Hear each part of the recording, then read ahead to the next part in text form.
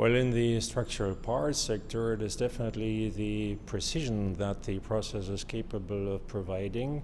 It is a net shape technology, opposite to many other technologies that make near net shape components like cold extrusion or investment casting. The precision is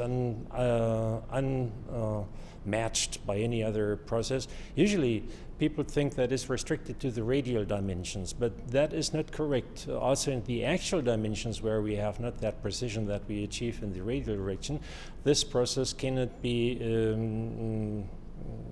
competed with by any other process, be it zinc die casting, where you have drawbacks in geometrical capabilities due to the tooling and stuff like that. In addition to the precision, with the modern presses which we have today, the process is of course also able to manufacture very complex components. And if you combine that with joining and machining operations, then you have a very large shape capability that other processes can provide in that precision. We have to face, if you go to the statistics, that the iron and steel business as a weight per manufactured car is stagnating since about 10-12 years, both in Japan and the US or North America, but also in Europe. In the US you have 19 kilograms of PM steel in a car, in an average car, and in Japan and in Europe it's 9 kilograms. That has not changed at all.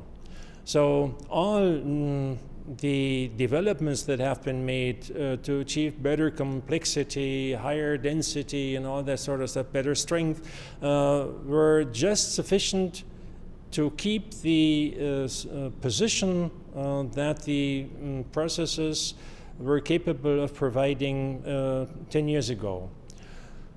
And in order to maintain that position for the next decade, I expect a couple of components to come up. We are talking about gears. That will not be a revolution, but gearbox gears will come up slowly. Every new application must be conquered.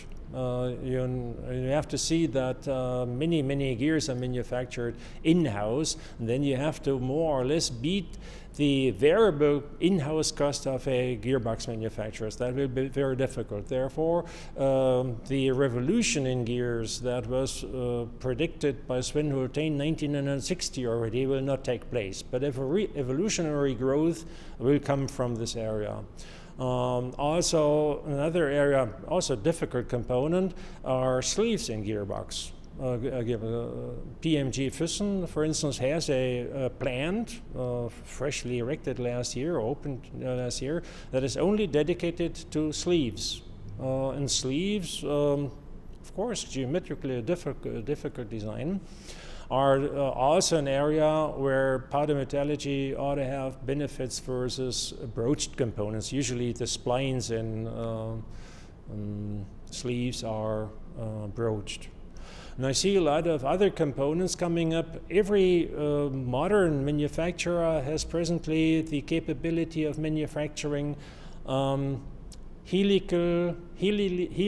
toothed components. Must not be gears, can also be spline components. Therefore, since the technology is available, and it has only to be modified for additional other components, helically splined components of all geometries is also an area where I see growth.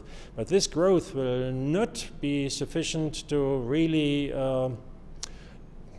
let's say, consume more powder than we do today. I guess the amount of powder consumed in Europe will stay constant over the next 5 to 10 years at least.